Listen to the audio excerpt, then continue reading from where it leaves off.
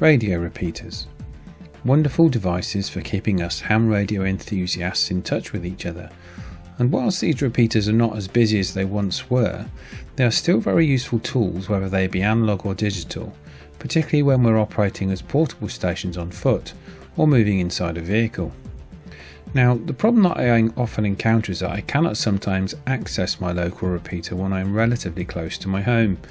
Living on the edge of a valley, when I'm at the foot of the valley, it isn't possible to get into my local repeater. However, I can still access my home base station easily, which in turn can access the repeater through my roof antenna. So I found a solution that will fix my problem and will ensure that if I need to, I can access my repeater wherever I am in the world. A disclaimer here, the following demonstration is for information only, as the law varies from country to country with regard to the operation of automatic transmitters. So please check in your country of origin if it is illegal for you to set this up and operate a repeater system such as this one before you attempt operation of one.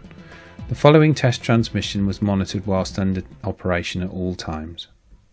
Right, I'm going to show this using the inexpensive UV5R radio, but the same principle applies for any other radio that you have lying around. You just have to get the suitable cables. Anyway, for this particular application, you'll need a 3.5mm to 2.5mm lead, as I've just shown. Now, if you haven't got a lead such as that, you can always use an adapter which will take a 3.5mm socket to a 2.5mm plug, which will enable you to plug that into the speaker output of the radio that you've chosen. Now, some of the other examples I've seen on YouTube haven't shown a UV5R, and probably for a very good reason, because there is a problem in using one unless you add another key item, which I shall show you shortly. And that item will prevent a known problem that you get with a UV5R, which I'll explain. So anyway, the other cable that you'll need to connect to the microphone input on the UV5R is just a standard 3.5mm jack plug. Now, the problem with the UV5R is this: to externally key the radio, it shorts out the two ground connection points on both of the plugs. Now, this in and of itself isn't a problem as far as the radio is concerned, but when you come to plug your two plugs into your sound card of your computer, those will be shorted out.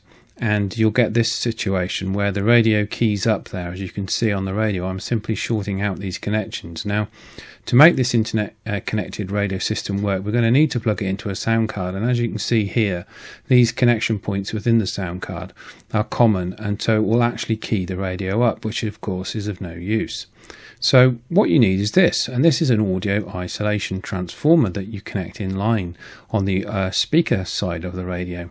Now, this will ensure that there is no physical connection to ground between those two pins, and it will also ensure that no ground loops exist between the two devices, causing you unwanted buzzes and hums, which you may well have heard on transmissions or audio equipment when you've had it connected in the past.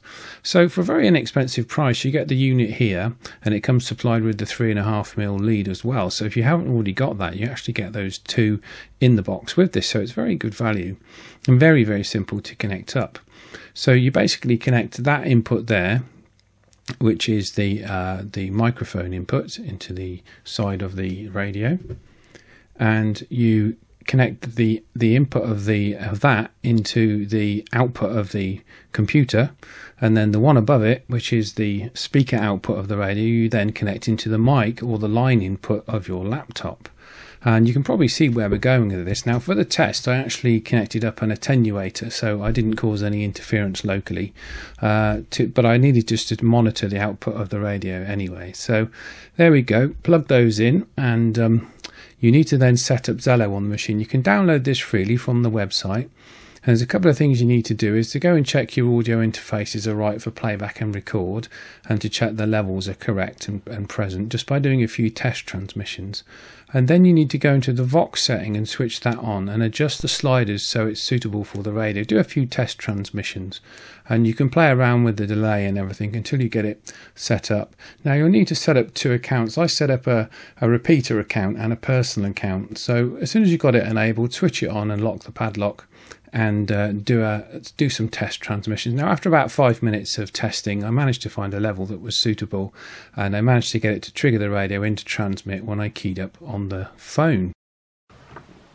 Right, so we got Zello on the phone, this is connected up to the laptop, and this would be my radio I take out when we were out and about.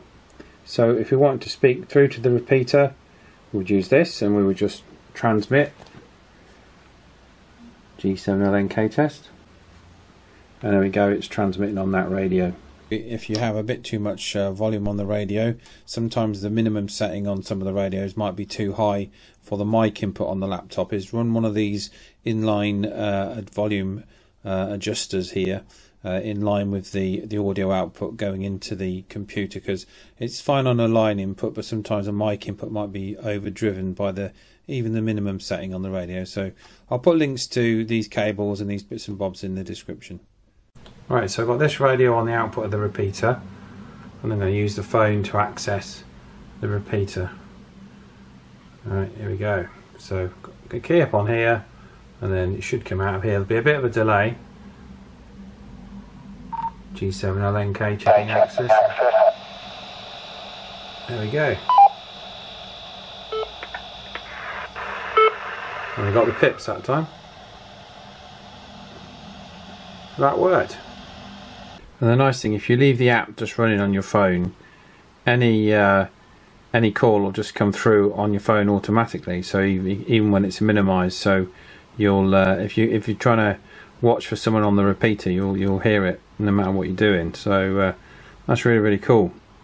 You'll of course hear other conversations that come up on the repeater as well anyway. But yeah, I mean, I thought some of you might find this useful. You can, of course, there are a number of configurations you can have this in.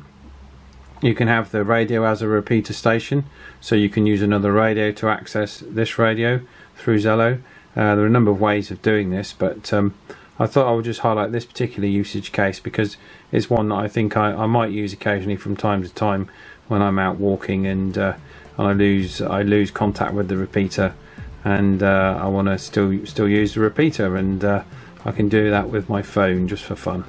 So I hope you found that interesting, and you can perhaps implement that for a case use for your radio club or for your own personal use, as I will do here. Right, thanks ever so much for watching. If you haven't already done so, please click the like button, and if you're not a member of the channel, please subscribe. It really, really helps me, and it tells the algorithm that more people are interested in the videos that I'm making. So if you can, that'd be great. We'll catch you on the next one. Cheers.